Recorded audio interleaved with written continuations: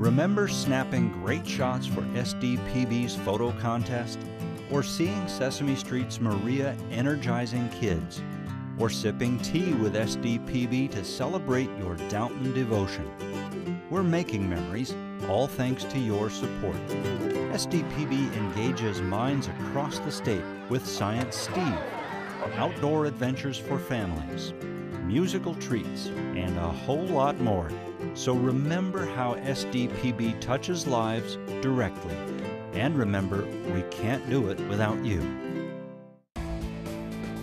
My guest today, Stephanie Rissler, is a producer at South Dakota Public Television and the host of Focus. So welcome. Thank you. It's good to be here. Yeah, great. Thank you so much for joining us. This is an exciting time because we are just getting ready for the legislative session. We've already had lots of festivities this past weekend, the inaugural, and I know you were here for those. Yeah. I'm sure this is the time of year you're just ready to go. It is exciting. We did have a crew come up. We covered the oath of office ceremonies, which happened this last week. We then transitioned that night and covered the Grand March at the Capitol Ball. All of it was live, and then our crew sticks around as the 90th legislative session begins on Tuesday, and we'll be here for that. It is exciting. I think most of our crew have done this long enough where we understand the process. There's an element of history that's happening, and I think everybody gets that that's with our crew. Great. So you're with South Dakota Public Broadcasting. Let's just talk a little bit about what that is. I think that there could be some viewers that would not understand its connection to state government. So let's just talk about it a second. SDPB is a state agency. We are under the Bureau of Information and Technology. We have television, radio, and online. So we are a multimedia network. We broadcast statewide, and so you know, we're viewing, our shows are going out to our viewers, West River, East River, all over. So the programs that we do, they are all encompassing of everyone that tunes in, whether it's on the radio, on TV, online. So it's a variety of things. We are a state agency, as I mentioned. So what that means is state government pays for the salary of the employees. We are treated just like all state employees when it comes to that package. In terms of programming, that's where our fundraising comes in. So when you see people on air, whether it's myself or some of the other folks, and we say, please, you know, show your support, pay for the programming that's important to you. Truly, that is what pays for the programming. State dollars do not go out and purchase those. It's the money that comes in from viewers. So that actually does help us understand, okay, they're sending money in for programs like this. This is what they want to see. This is what they want to invest in. So it is kind of a vote from our viewers during those pledge drives. Okay, and we can always count them that you are here covering what's going on in state government for the people of the state. We are the window, yep. So your studios are located in Vermillion, all right, and so how do you make that work versus having things in the studios versus being out on site, on location? We do it a couple different ways. Sometimes there are some unique challenges that come with that, but in a sense, we have a crew that does see a lot of windshield time. We do have to travel, particularly with our high school activities. We cover our high school activities, which has been a partnership we've had for a few years. And that is a great thing for people who can't make it and see their kids, whether it's the fine arts or the athletics. We've got a trailer that we use, and we have we call it a Winnebago, but it's kind of our studio on wheels. Okay. Sometimes those will go out, and our engineers are very good. We've got a very technically savvy staff. So if we have to be in Rapid City or Pierre or Aberdeen, we can take that equipment with us. We do what we need to do, and then when it's time to tear down, we can tear it all down, and we take it back to Vermillion. We don't actually do a lot of live shows in our studio. The show that I produce and host is done there. We've got a musical show called No Cover, No Minimum. That's done in Vermillion, although sometimes we will go on location with that. And our pledge drives. That's, you know, there might be a few things that come up here and there, but typically the stuff that we do is across the state. All right. So we're in the state capitol right now for the beginning of the year for the legislative session, but how often through the year do you come to the state capitol? Well, during the legislative session, we have a crew in Pierre for the whole session. Oh, okay. Myself, I usually will come out here for maybe 1 or 2 weeks in the beginning. I might come out once or twice later in the session, but mostly I stay in Vermilion. I still do a live show on Thursday nights, and as much as I've begged to come out here, I think it's better that I stay in Vermilion. And then everything that's done here, we actually see it, whether it's happening live on the House and Senate floor. I'm watching it as if I'm there. Okay. Our crew will cover committee meetings and they'll send it back. So, you know, that element of getting to know the lawmakers, if I have a question or I don't understand something, that is missing because I can't just go up and talk to them.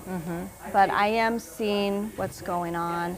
One of the tools that has been helpful is all of the committee rooms or the committee meetings. If there's a bill, it's all online. Right. So I can really follow a bill from the very beginning. And that whole element has actually changed. It's been about 4 or 5 years now that we've gone that route. It used to be we had a crew out here all session long because we did a nightly show. We had a nightly recap, and we moved away from that in 2011. So now we just carry the House and the Senate live every day. It's live on TV, unedited, and then if there's a particular bill, we'll have a videographer go and cover that. And then I'll take everything that happened in the week and I put together a weekly show that airs on Friday nights. Okay. So it's kind of a recap of some of the things that happened out here. So it sounds like legislative session is a particularly busy time for you. It can be, yeah. Depending on what's going on. Yeah, for sure. All right, so to come out and do on-site like this, there's lots of equipment, and you mentioned a Winnebago that you have and that kind of thing, but talk about what it's like to haul all your equipment when you're getting ready to come to the Capitol. How do you get that done? We have a very fit staff. They must be. You know what, it is. We had to be ready on Saturday for the inaugural. Part of our crew came out on Thursday. Okay. They hauled it all out in a trailer and they got it set up. You know, and it is a lot. We have a tiny little office in the basement of the Capitol. We try to store some of our stuff in there, but as people walk around, if they happen to be here the first week or two, we do have equipment everywhere. There is a lot of equipment. We've got our web cameras that are in the House and Senate, so South Dakota citizens can tune in anytime and watch their state house as it takes place. You know, our live cameras are here, so we're live on TV now, which is a new element. There is a lot that goes into it, for sure. Well, once you get into the job, you realize, man, you do a lot of stuff, you know, and every single day is completely different. And so, as an intern coming into the job, I mean, we cover sports, we cover politics, we cover music, we cover current events, we cover just all these things. And I don't know if people realize just the vast stuff, I mean, everything that we cover. So I really learned how to adjust everything for, you know, if you're shooting sports, you want this kind of a look. And it's just a little different, you know, than shooting politics. Or just a good sit-down interview, you know, you'll light it a little bit different than if you're doing a sports interview, you know. Different things are acceptable. Sports interviews, it's acceptable for the coach to be in amongst all these screaming fans and crowd, and the audio might not be exactly perfect, you know, but that's okay because it's sports. It's an energy that you're trying to, you know, bring across through the video. Whereas if it's a sit-down interview with a World War II veteran or something, you know, you're definitely gonna, you know, take different precautions and shoot it differently to really get that emotion across through the video. And that's just stuff that I've learned from working with all the people that have way more experience than me, and I just try to learn all the time.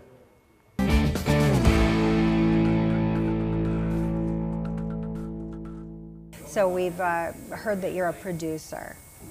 For those that don't understand what that term means, what's your job description?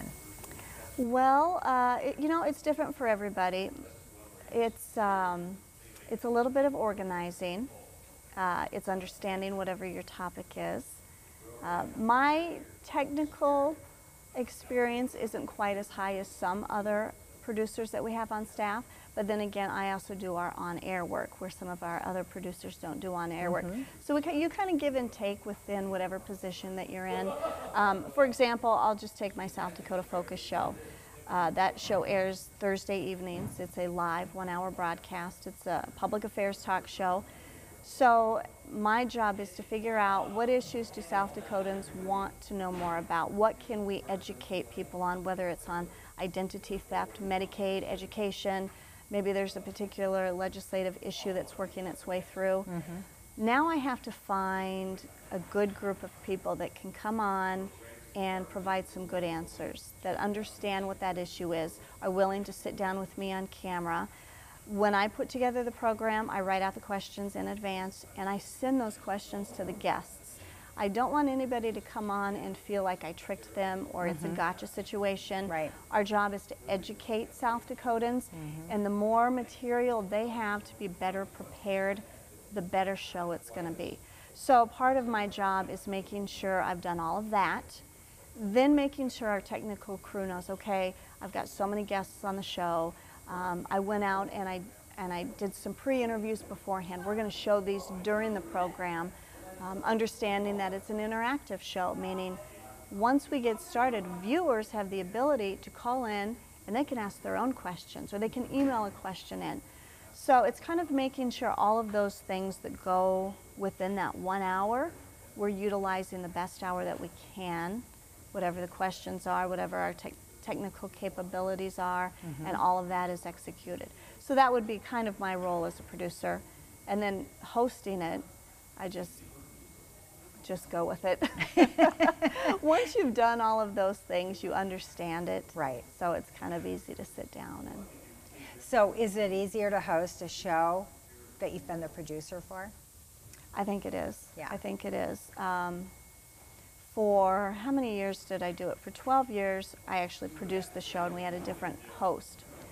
And, you know, there were times we would go over the script and we would change things, not because the host didn't like them, but the way a person speaks is different than maybe somebody else speaks or writes. So we would fix things so they would work to this particular host. Now, with me in it, it's easy for me. We can go through a run-through quickly. We don't have to change things. If for some reason, technically, the teleprompter didn't work, I wrote it. I understand it. I could probably do it through my mind. And that does make it easier. Right. And I would think so. the viewer would know there was no technical error, which is what we want. Right.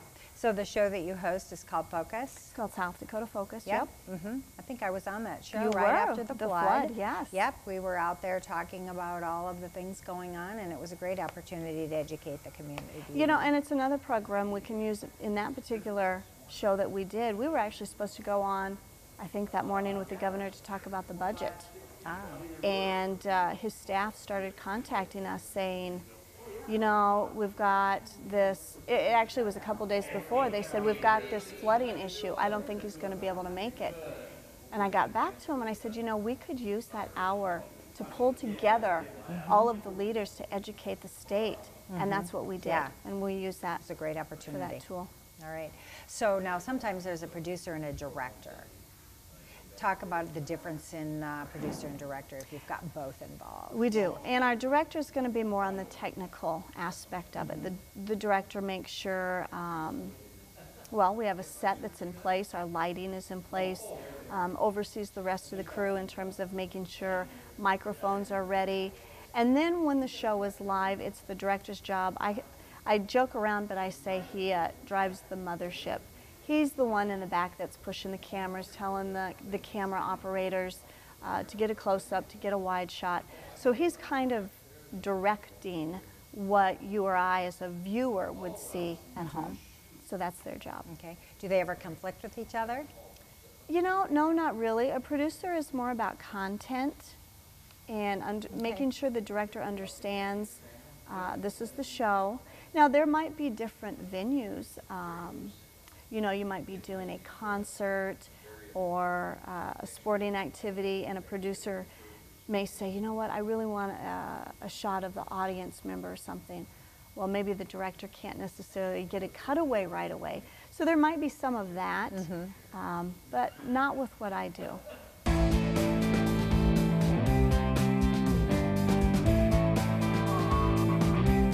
What's really rewarding in this job is that we get to learn so much about the state that we live in, and you know, we get to go and meet so many people and hear so many stories and just learn so much. And you know, and then we get to take that and we get to inform the public of South Dakota, and we get to help share those little stories around the state all the time, you know? Well, so for you now, you're sitting in a different chair, and usually you're the one that's planning and thinking about the content of a show, acting as the host, but now I'm asking you questions. Yeah. How is this different for you? You know, I was a little nervous. I was wondering, oh, what is she going to ask me? Are we going to talk about, because this is my 19th legislative session, I was thinking, oh, you know, are there some exciting events that have happened? And, you know, the more I got to thinking about it, as long as I've been working with SDPB and everything that we've seen kind of come and go, I'm very honored and proud to be with the network. So just to be able to talk about what we do and our mission is comfortable for me. Yeah. So once I actually told myself that, I thought, yeah, you know, that is true. I'll be fine. So we've been discussing legislative coverage, and I know you and the entire team are working on a lot of different projects. Do you have one coming up, I understand, that is revolving around the state's historic county courthouses? We have a documentary. In fact, Judge Rush, who's now Senator Rush, is responsible in part for that. He had written a book about all of the county courthouses. Okay. And I did just a small little thing with him a couple years ago, and it turned out pretty good. And so we went to the State Historical Society, and it was suggested that we apply for a grant to do a 1-hour documentary. So that is now what it has turned into. So for the last year and a half, we have been traveling to just about every county in the state. And on February 26th, it will air. It's a documentary about the courthouses. And it sounds kind of dry, just, you know, these buildings, but it's not about the buildings. It's about the fights and the battles that really shaped what our state is today. We have a lot of cities that used to be the county seat, yes. and they lost to an election and they've disappeared. We have cities that are underwater that used to be the county seat. The fights that go along with how some of these towns won. One of them out in Belfouche, where Seth Bullock, this heroic sheriff, actually was a little shyster and convinced the railroad to go to his town where he had a bunch of land in Belfouche. And the way he won the election, so Belfouche could win the county seat, he threw a rodeo and got all the cowboys drunk. And the town that was the county seat out there is no more, and it's just this beautiful open pasture. But we have, you know, some pictures that we've been able to dig up that shows what that town looked like. So it has been a lot of fun digging up history. Because some of it, I think people will be surprised. They would have had no idea all of these towns that used to be and how the railroad defined what our state looked like, the battles that took place. One particular county, they told them, if you vote for us, you will receive a pair of free blue jean overalls. And so there's just They were bribing. Yes, they were bribes, yes. So it's been fun to put together, and we're almost done with it. We're in the tweaking stage. We're going to have a big premiere party out here in Pierre. Fantastic. Going to do that at the Cultural Heritage Center? Or I think they have it at the Visitor Center. Visitor Center, great. And Judge Rush will be there to talk about his book. Excellent. Chief Justice David Gilbertson will be there to speak. Fun. So something like that for me is a little bit nerve-wracking because they're all the historians. So I've been sending copies to make sure we've gotten it right. Great. Well, good for you. Do you do many documentaries like that? I do. The last one that I did would have been a couple years ago, and we did one on the history of stained glass, which was a lot.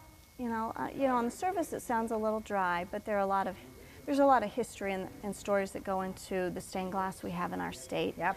And that one was fun. That one was nominated for an Emmy. Wonderful. I've done a historical documentary on our state capitol building. You know, and there's others that we've done. I've done some documentaries on Native American dance. I did a documentary on the huge meth crisis we've had across, not just here, but the Great Plains in general. And I've done some documentaries where I've gone into the prisons and followed prisoners for a 2-year span. Wow. And so there have been a variety, but yeah, about a dozen or so. Right. So, Well, it sounds very interesting, and looking forward to the one that's coming up in February. That sounds very fascinating. yeah. So there's a lot of friends of public broadcasting out there, and I hope that we've enlightened some as to the background behind public television and some of the other public broadcasting as a broader umbrella. Yep. Yep, and we're very thankful that you're doing what you're doing. So what are you looking forward to most during this legislative session? Oh, you never know what will unfold. The issues that you think are going to take center stage typically aren't, and those little surprises that come up that you don't know about. I think we're just excited to be out here. I truly feel like it's part of history. And I'm actually excited that people can tune in and watch it on TV as it happened. That's right. There's no editing to it. I don't try to transcribe or explain a bill. You can tune in as a viewer and check it out on your own. I like that. When I first started years and years ago, the media that was out here was large. From every little newspaper to our big newspapers to the TV stations, and we've seen that all go away. But the one thing that has been consistent has been SDPB.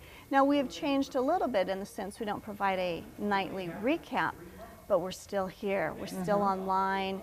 We've actually expanded. If you think about now, we provide stuff on TV.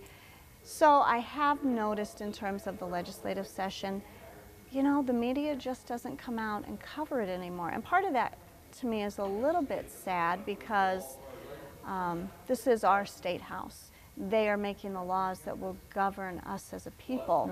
And I think the more educated a society is, we can make decisions for ourselves and understand our world a little bit better. But I also understand that mediums in general are changing. And so what people, where they want to see their information from, that kind of thing. Do you think budgets have anything to do with it? I think so. Tightening up And of I think budgets? when we talk about how things have changed and where people want to get their information, newspapers now, people want to go online. Right. The fact that we have not webcasts, but you can listen to a bill online. Now reporters can sit in their office in Aberdeen or Rapid City, and they can listen to the committees as they happen. And the good thing about that is, where the silver lining is, there is never a reason a reporter can get something wrong. That's right. Because it is all there archived. So that is the silver lining. But I have noticed how things have changed and reporters have kind of backed off. And in a way it's sad, but I do understand it. But we're still here. Yes, you are, and we can count on that. Yeah. What do you think about social media? I like social media, and I think it can be a very useful tool. I get the opportunity to visit with some USD students because we're on the same campus as USD, and I get asked a lot about blogging and reporters doing it. You know, I might be a little bit old school in the fact that I still believe if you're a journalist, you have to remain fair, and your opinions should never enter into a story. You tell the facts, you do not give an opinion one way or another, and the best that you can, provide as much of a quote as you can. Don't take things out of context.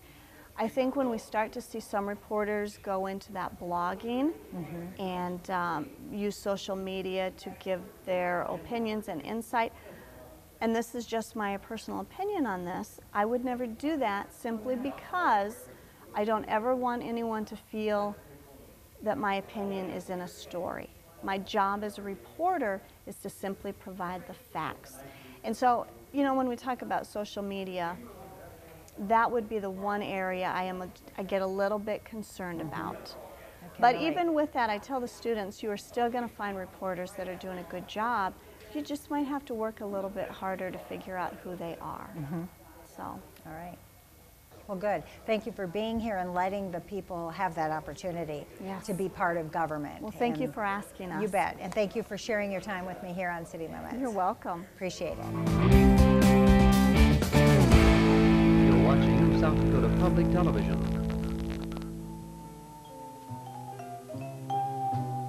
The 8 stations of the South Dakota Public Television Network now conclude broadcasting activities for this day. The staff and management wish you a pleasant good evening from South Dakota Public Television.